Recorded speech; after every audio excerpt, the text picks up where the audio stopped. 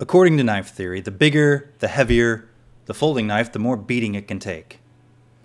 Throw a lock on a lock, and you can baton right through that log. Okay, that's really not true. And by the way, I exchanged my Lion Steel SR11 at Blade HQ. Big thanks to them for flexing the return policy. But unfortunately, that lock bar still flexes more than their return policy.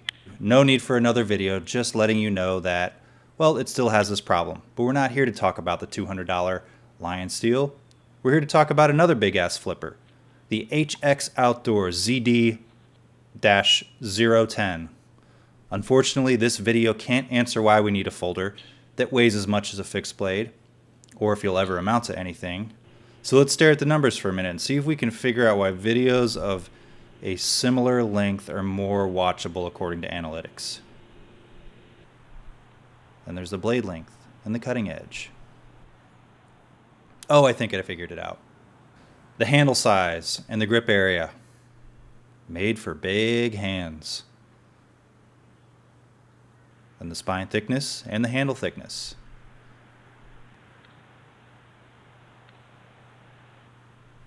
And the tallness closed and the flipper protrusion.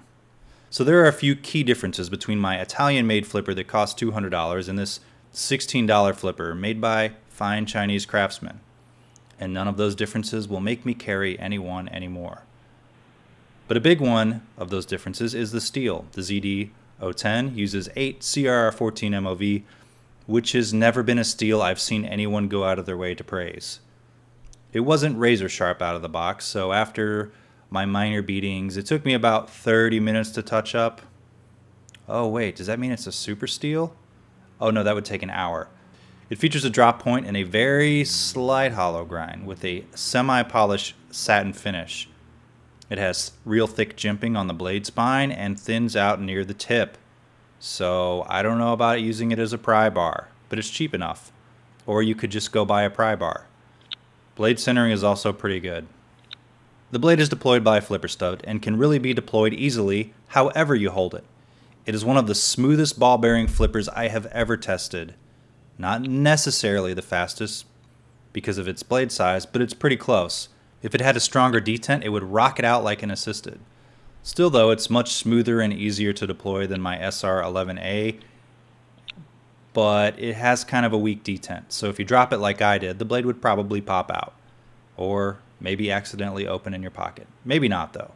The flipper stud is nice and smooth and probably the least fatiguing flipper I've used from full open to close. You could flip this thing all day and it not bother you. The blade is locked into place with a liner lock.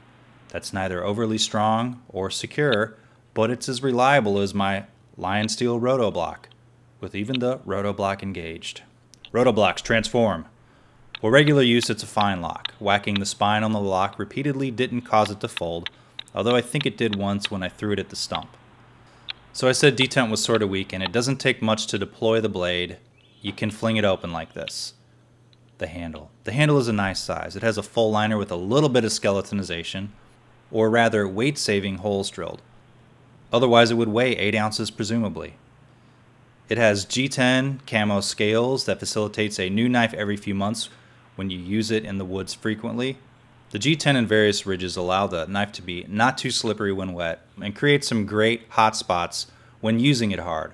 Although regular pocket knife use, it's fairly comfortable. I don't really need the thick jimping up top, but then again I don't need a nearly 7-ounce folder either. The pocket clip ain't changeable or reversible or reassignable. Tip down blade forward in my right pocket. That gets a thumbs down for tactability. Okay, so let's see. I think the need for a folder this large is basically overcompensating. Something I guess I could say for about 3/4 of my knife collection. Let's look at a few other big knives, like the SR11, which has a slightly smaller blade, a more comfortable handle, but it's also a harder knife to flip with a stronger detent, but a lock that functions the same despite the marketing. Let's see, how about another knife I basically have no practical use for, but I spent $160 on, the Spyderco K2. It's bigger, with a handle that doesn't feel as comfortable. It looks imposing and tactical, even though it doesn't have a beard and a tight shirt. Okay, I stole that joke from a subscriber. I prefer the Spyderco because it's bigger and weighs the same, and I paid more for it. that actually is a consideration for a lot of people and how much they like their knives. Okay, another Chinese flipper I think that showed up in a video or two ago. This one sucks at flipping. It's heavy and even its parents don't like it. What a disappointment. The Enlan EW054, something I keep around for a reason I can't think of. I actually liked that review because it has a Halloween theme. These are like 15 bucks too. I don't know, one more. How about the D2 steel and another large knife you'll see in a review from me very soon, maybe like tomorrow or today or a week from now, I don't know, it'll be a surprise.